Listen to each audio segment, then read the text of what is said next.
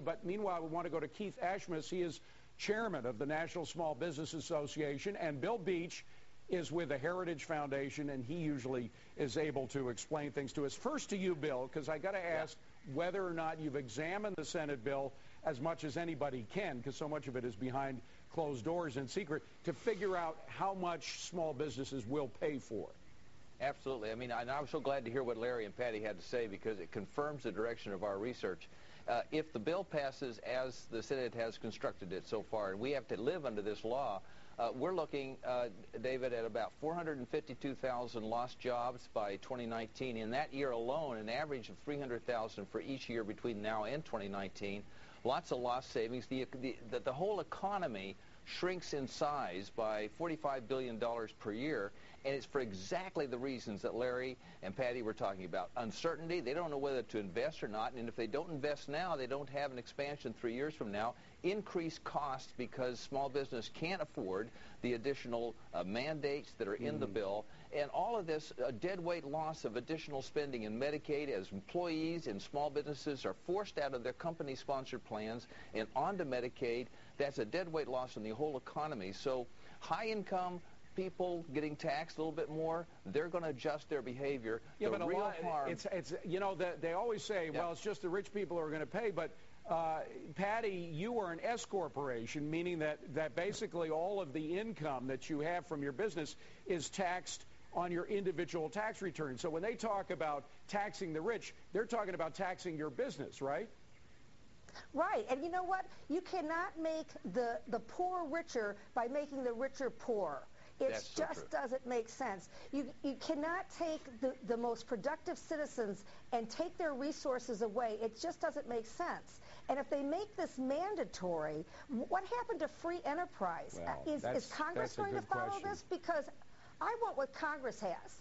Yeah, and I wonder if they're going to make themselves part of it. Talk about Cadillac plan. That's the real Cadillac plan. Well, Keith, I want to go to you first. Have you guys, when you knock on the door of the White House, as I'm sure you try to, do they ever open that door?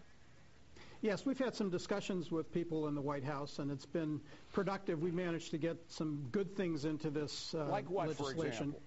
Well, there's a new provision for simple cafeteria plans that we haven't had before. But I have to tell you that there have been other things that we've asked for, such as the same treatment of self-employed as other people get, and that hasn't made it in because of their intent on making sure that this scores out properly. Well, Keith, the point is, last Friday we got a very discouraging jobs report. We were expecting a loss of 8,000 jobs. We had a loss of 10 times as much, 85,000 jobs. The president said he is full square behind fixing these unemployment figures, but this goes in exactly the opposite direction. Well, this creates some uncertainty, and uncertainty is a killer for people creating new jobs. I think part of it is the potential for taxes either on the Cadillac plans or on the surcharge that, as you mentioned, is really a tax on the earnings that's kept in the business and is used to increase employment and increase investment in the business, particularly at a time when there's a shortage of available capital right now to expand. Bill, we would have we have 10% unemployment now. It would be 10.5% were it not for those people who were looking for work last month and then they just decided to pull themselves out because they were so discouraged. What do you think we would have in terms of an unemployment rate if this health care bill goes through and if folks like Larry and Patty have to fire workers?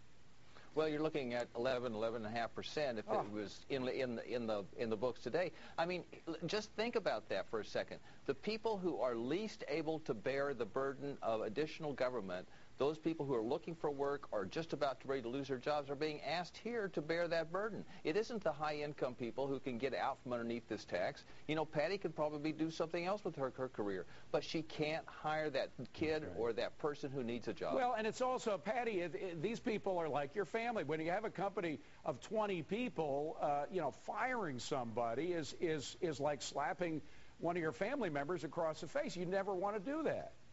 Right. Well, so yeah, you really hesitate what to does hire. anybody think that the government is going to use my resources better than I can for my employees? I mean, I don't think so. The government doesn't care about my employees the way I care about them. Exactly. Larry, go ahead. Well, you know, the thought I always have is that it's almost as though they want us to think of them as mama. And, you know, when you're hurt as a child, who do you always look for? You look for your mother. I don't want that. Leave me alone. Let me be a capitalist. Let me make what I can. If my business blows up, it's my fault. Give me the opportunity, but don't put rules and regulations and keep taxing me to the point that I just can't breathe. Leave me alone. Let me do my thing. We don't want an anti-state, and we do want to maintain freedom of choice as best as is possible. Patty Brigulia, great to see you. Larry Levy, best of luck. Keith Ashmus, hope you get in the White House door more often. And Bill Beach from Heritage Foundation, great to see you all. Thanks for joining us. Thank you.